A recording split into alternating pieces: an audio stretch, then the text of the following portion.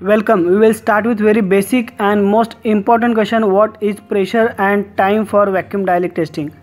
Refer below table for recommended parameters for vacuum, time at vacuum and time at ambient as per USP 31 ISO 8362 and modified ISO. However, it is general industrial practice is to perform vacuum dielectric testing at vacuum of 350 mm of Hg to 450 mm of Hg for 10 minutes of hold time. Comment me at what parameters you run vacuum dielectric testing.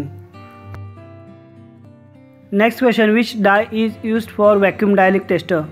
Answer is 1% aqueous methylene blue dye is used for vacuum dielectric tester.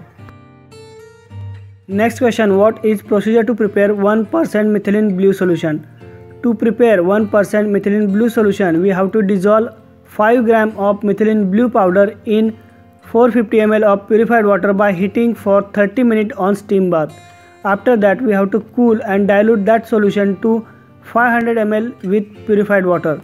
You can multiply the quantities given to get required amount of 1% methylene blue solution. Which components are calibrated in vacuum dielectric tester?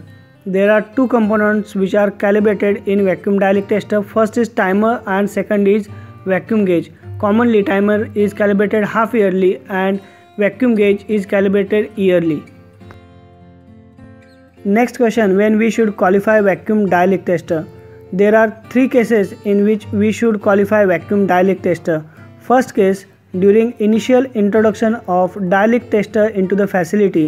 Second case: periodically based on the criticality assessment as per the plant specific SOP. Usually it is done yearly or once in 2 years. And third case: when major maintenance or major breakdown is happened with vacuum dielectric tester.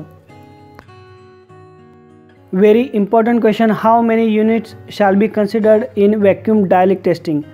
Answer is units representing all the sealing heads shall be considered for dielectric testing. If the sealing heads are 4 or more than 4 units taken sequentially shall be considered to perform dielectric testing. Next question: what should be the acceptance criteria for vacuum dielectric testing? Acceptance criteria should be: there should not be any dye ingress inside the test units. Normally this checking is done by visual inspection method or UV analysis. Next question: which are the alternate methods for container closure integrity testing? There are 4 alternate methods for container closure integrity testing by dielectric testing. First, vacuum decay method. Second, pressure decay method. Third, headspace gas analysis. And fourth is container closure integrity testing using media. Next question: what are the applications of vacuum dielectric testing? Vacuum dielectric testing can be made applicable for leaks identification of injectables like vials, ampoules and PFS. It can be used for identification of leaks in ophthalmic containers and tablet blister packs.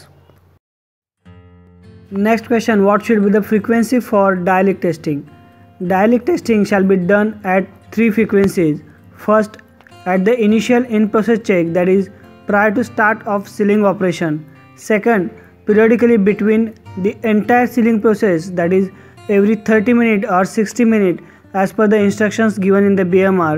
And third frequency is at the end of sealing operation. Next question: what should be the frequency for cleaning of dielectric tester?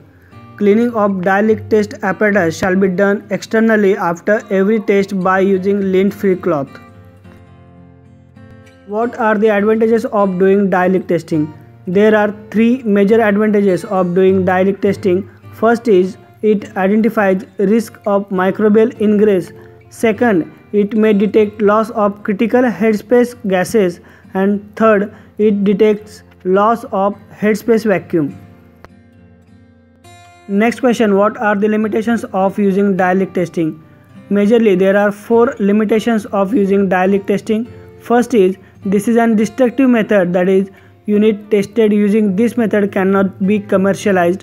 Second, it may give false negative results due to dye dilution in large volumes or dye may fade over time. Third, conclusion of this method is manual or visual inspector dependent. And fourth major limitation is it may give false positive results, that is due to inspector error or sample contamination.